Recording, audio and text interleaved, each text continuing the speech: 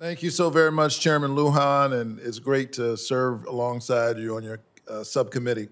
COVID-19 has put a strain on all of us, and it has been particularly challenging to our healthcare systems. Uh, but one consequence of that is that it has forced advances in telemedicine that otherwise would have taken decades. In response to the pandemic, for example, CMS allowed telehealth flexibilities and encouraged Medicaid programs to follow suit. So this is some innovation that is a consequence of the challenge.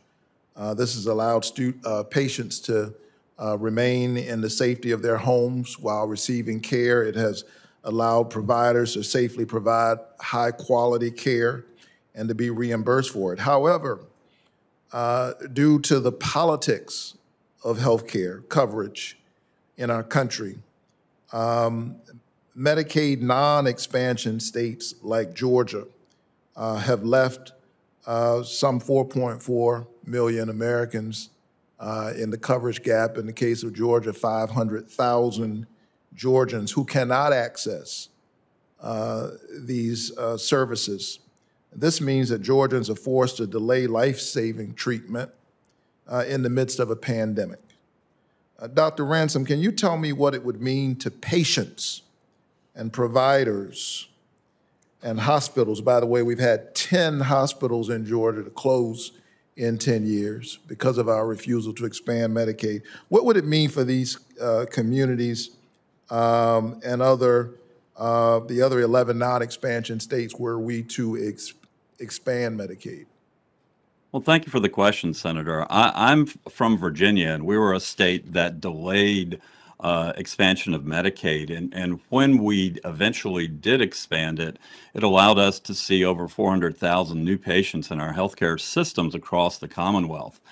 By allowing these folks to receive coverage, we've been able to save lives. We've been able to initiate care sooner, and we've been able to prevent disease. So Medicaid expansion has been essential for us to deliver equal and equitable care across the citizens of our Commonwealth. Thanks. Can you speak specifically to the impact of this for rural communities in your state? When I moved around Georgia, especially with the refusal to expand Medicaid, it seems to me that it's the rural communities that have been most hard hit by the politics of healthcare. Can you talk about the impact, particularly on rural communities? Yes, sir. Living in a rural community, I've got many patients who were uncovered prior to the expansion of Medicaid. One patient in particular, his name was Sam, delayed coming to see me after he lost his job. He did not have Medicaid because his wife worked, and he delayed coming in to see me by approximately 9 to 10 months. By the time he came in, he was quite jaundiced or yellow in color, and we got him in. We got the services done under some provisions of care for folks who were uninsured. But unfortunately, he ended up passing away from a cholangiocarcinoma, which is a cancer of the gallbladder and gallbladder duct. I think if we had been able to get him in sooner when he first had symptoms, we would have been able to save his life or at least ease a tremendous amount of suffering that he had near the end of his life.